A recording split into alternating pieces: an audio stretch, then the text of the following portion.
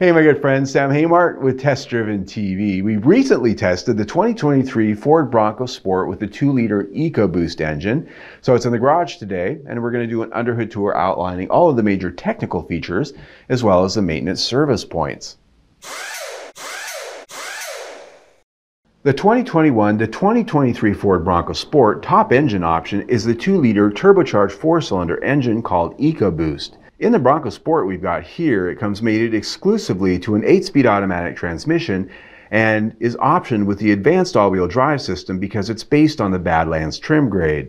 As such, the engine is rated at 250 horsepower and 277 pound-feet of torque. It has an EPA-rated fuel economy of 21 mpg city, 26 highway, and 23 mpg combined. While the published horsepower is based on premium gasoline, the EPA rating shows recommended fuel to be regular 87 octane. The EcoBoost 2-liter engine is in its second generation, and it features direct fuel injection, twin independent cam timing for its 16 valves, and it is of course turbocharged and air-to-air intercooled. One look at the engine compartment shows familiarity with both the contemporary Ford Maverick and the Ford Escape with the 2-liter EcoBoost engine, as they share common platform architecture and thus many of the underhood components are identical.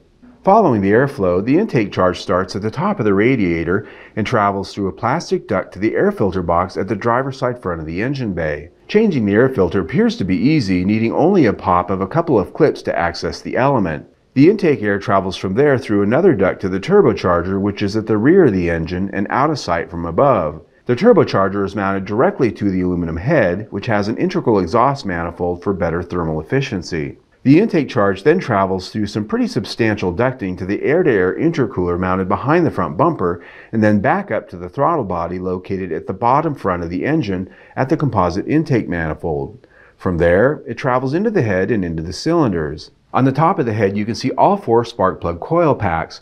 The direct fuel injection system is mostly hidden away under other components and not very easy to see. The one exception is the high-pressure fuel pump that can be seen with a black foam hat. It's driven by the cam. In spite of being tightly packaged, doing your own service and maintenance is relatively straightforward. Windshield washer fluid is at the front passenger side fender with a bright blue cap.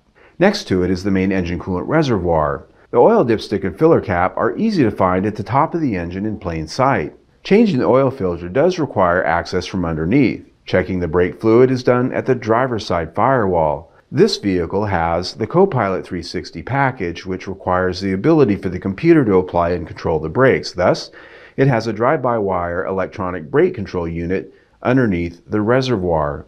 The 12-volt battery is located just beside of the brake fluid reservoir and is easy to access. While the main breaker fuses are under the hood, most accessory consumer-grade fuses are located under the glove box. Looking forward, you can see the electric radiator cooling fan, which should be respected even if the engine is turned off. There you go, my friends, for under the hood of the 2-liter EcoBoost Ford Bronco Sport 21 to 23, similar, probably even 2024, going to be identical as far as I know. Now, we have a test drive on this vehicle. It was actually a Heritage Limited Edition. Why the bright color? You can see that right there. Better yet, subscribe to our YouTube channel right there. Either way, stay tuned.